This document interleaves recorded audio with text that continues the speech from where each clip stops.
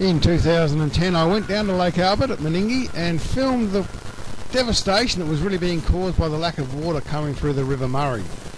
At the time there was a drought throughout Australia, and it was affecting the east coast especially, and South Australia, being at the very end of the Murray River, gets the last of the water that comes through. And of course, if there's a drought up north, it slowly peters away through the whole affected region down to the very mouth of the Murray, which is of course a Goolwa in South Australia. And Lake Albert, of which the township of Meningie is on the shores of, is pretty well cut off. But here we are now, walking up the same little jetty that in 2010 was just in the middle of a desert. And that horizon out there, if you went out about 150, 200 metres, that's where the water started. Now, as you can see, there's water all the way across, and there is no bare patch of sand, which actually had grass growing on it when we were down here in 2010. The shores are now lapping up against the rocks out the front of the motel where you stay. And the little lady of the lake is there, and the fountain does work, of course, because the water's there to be pumped up again.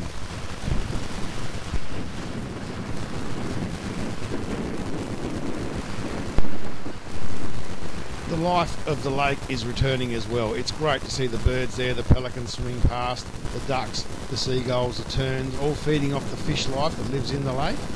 It's not a very deep lake, but it is a sensational little place, because as you're driving down from Adelaide, which is quite warm to the southeast, when you reach Meningie, that's when you start feeling the first of the cool air.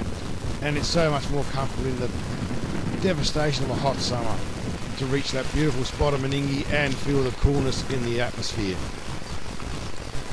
It was fairly windy today, but as you can see, the pelicans, it makes it a little bit easy for them to take off. They aren't domesticated, they are wild animals, so you don't get too close to them. They aren't affected by people, they do live right on the shores. And of course that's right next to the township, so they're used to human beings, but they don't interact with them unless it's to steal their bait or to steal their fish.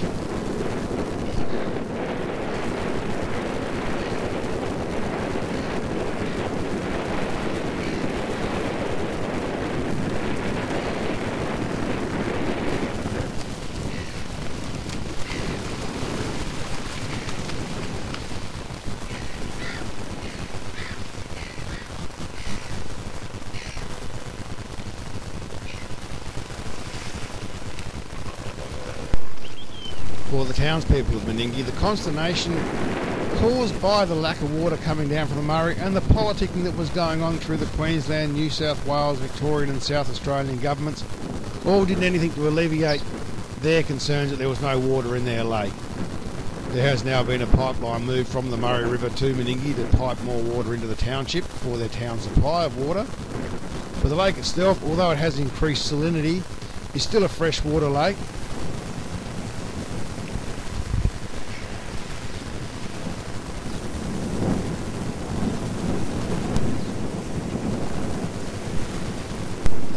The importance of a water lake alongside Meningie, of course, has the benefit of tourism in the future. It's a great potential there in the township.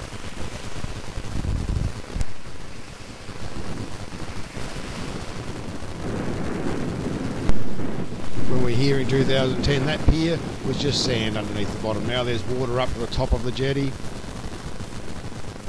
And water does bring life, and that's the key to it. And the serenity it brings at night out the front of the waterfront motel in Meningie is just absolutely sensational. The stillness in the air and that beautiful vista.